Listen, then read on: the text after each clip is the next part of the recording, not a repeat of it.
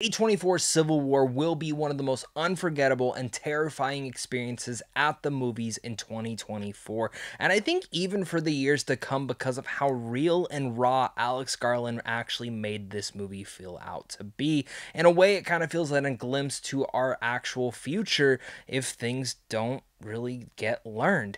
But that's for a completely other discussion. Hi, my name is Zach. I am here to talk about Civil War. This is my movie review for this. It will be non-spoilers, and to kind of give a little bit of perspective, Alex Garland is truly one of my favorite filmmakers working today. Ex Machina is still my favorite A24 film. I love 28 Days Later. I even really loved Annihilation. And Men, I thought it was a little bit underrated. I think a lot of people hate that movie too much, but Civil War kind of feels the culmination of what Alex Garland has been trying to do with his entire career, and specifically what he does with genres and genre bending. And he takes on the war genre this time around and tells it in a very unique and different approach than I think many filmmakers have ever tackled before, and that's because it's not from your typical general or sergeant or military point of view.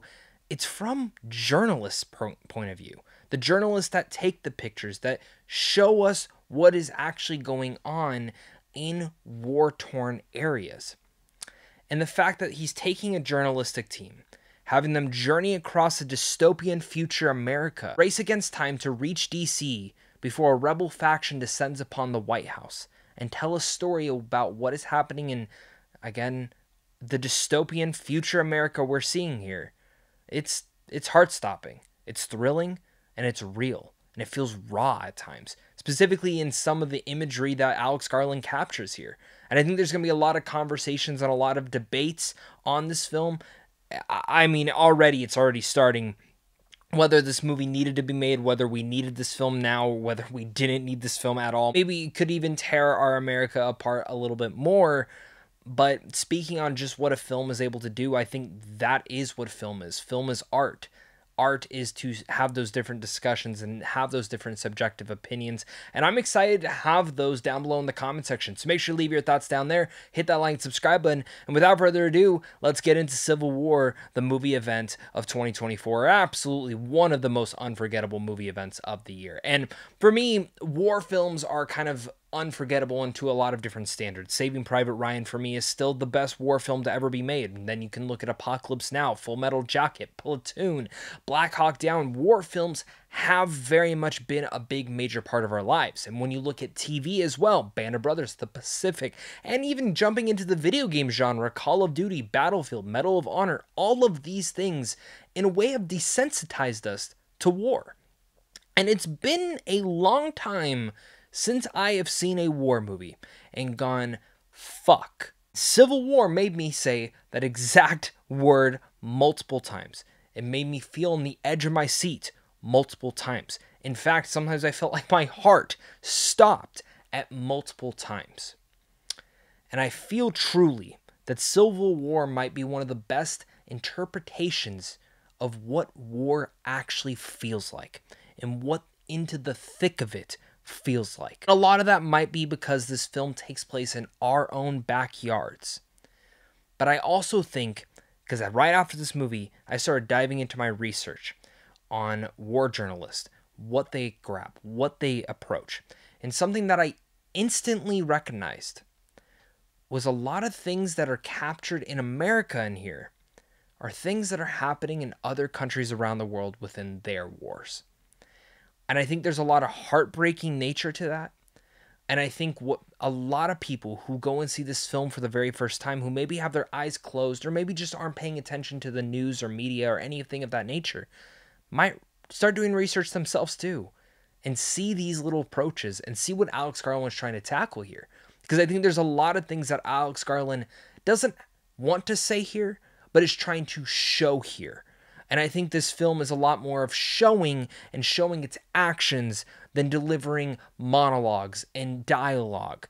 It's more of a show and tell. And sometimes they say, actions speak louder than words. And I think Civil War is one of those movies that does showcase that directly. Because for the simple fact of when you're watching this movie, you can watch these four journalists who have to get gas at one point, and they pull up and they see three armed people. Can you trust them? Can you not? Are they going to be civil about this, about you needing gas? What's the debate going to be? And just one little small moment like that can become one of the most thrilling moments of 2024 in cinema. There's multiple points throughout this film that are like that, whether it's something subtle and small to that nature, or to where you see armed soldiers burning and burying bodies. And again, you don't know who they are. And the same thing goes is that you could see them taking photos, being right behind these guys shooting other people and capturing these moments. And to being into the thick of it, one of the things that I really loved about this was that journalistic approach, like I mentioned. The fact that Alex Garland wrote this film with 4 main characters who are all main journalists, all in different points of their lives, 2 of them being the head honchos, the peak of their power, the most popular people into the industry. Then you have 1 old veteran and 1 newcomer who wants to look up to them and be just like them. And having these 4 be able to interact, having these 4 be able to touch throughout the entire storyline, their past, it's really fascinating to say the least. And one of the few things that actually made me interested to continue watching this movie because of those thematics. And again, what Alex Garland is able to do with these characters show that desensitized nature that a lot of us now get nowadays. How does the approach change for one person who's never seen someone get shot before to another person who's been seeing it consistently, who started this to hopefully one day show people this is what's happening in this world. We need to forego this as a warning. And Civil War tries to show this. And it speaks louder into those words that, yeah, these were all warnings. These are what these journalists are trying to show that are going out in our other worlds and other countries. We don't want that happening here. In a way, it's a call to arms, but at the same time, the one thing I also really liked about what Alex Garland did with these 4 characters is that while you understand why they're going to these certain lengths, there's a certain approach to it that I kind of sat there going, well, yeah, I don't really know what their perspective is on this war. Clearly, they think war is bad, but there's always this discussion of which side are you actually on. It always feels like everyone has to try and choose and pick a side, and usually when you watch a movie, it's that same way, shape, and form. Alex Garland is very specific to not share that, and also to not share why are these 2 nations fighting. Why did the United States split up? Which might frustrate some people, and we'll talk about that in my nitpick. Very subtle approach that surprised me. I think the other thing that really impresses me about what Alex Garland does here is showcasing him as a director and how he is able to give these instances, speak volumes, and also thrill you to no end. The sound design in here is absolutely impeccable, and it is truly one of the things that kept me riveted. The last 30 minutes of this film is some of the most intense stuff that I've had in this entire theater, if not the most intense film that I've seen so far this year. And yes, we got Dune. Dune Part 2 was an incredible feast of a film as well. For some reason, Civil War, with its raw and realistic approach, made it feel even more thrilling than anything else. Also, to say the least, the cinematography is gorgeous in here. Every single thing just looks so real. In a way, there's a documentary approach to this all, and specifically how Alex Garland frames a lot of this. When you see these journalists taking the photos, there's 2 different versions of it. There's a black and white film, and there's a digital, and sometimes when you see them take the photo, it instantly shows what they're viewing and what they just captured. It's a very unique approach, but it takes and slows the pacing down just for a second for you to view in on what the character just saw. And that one photo, and some of them in here,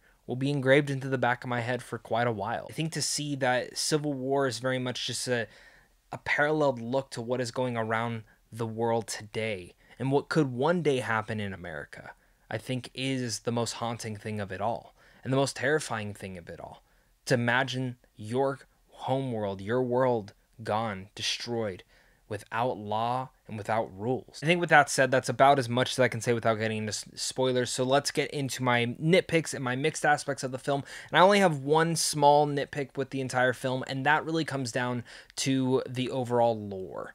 They don't really dive into anything for this film. And I think that might disappoint a lot of people. For me, it was kind of on the afterburner. I was so invested within these characters that I didn't really think about, oh, why did this start out? Why didn't it? It's more just coming to me now as I'm starting to think about the movie. I think it would have helped just a little bit to understand the world just a tiny bit more. I think their approach is a little bit simple and just through character moments and character dialogue, but that's one thing that I do have to mention. Alongside, I did forget to talk about one last thing, and that is the performances. Kirsten Dunst is absolutely phenomenal here. Might be one of my favorite performances of her entire career. Wagner Moura is also excellent. Stephen Henderson just continues to be an all-star in anytime he shows up. Cailee Spaeny is an absolute dynamite star in here. She was fantastic and phenomenal in Priscilla. Even to be made that she might even be better here, and it shows how big of a range she has as an actress. And she's going to be in Alien Romulus soon.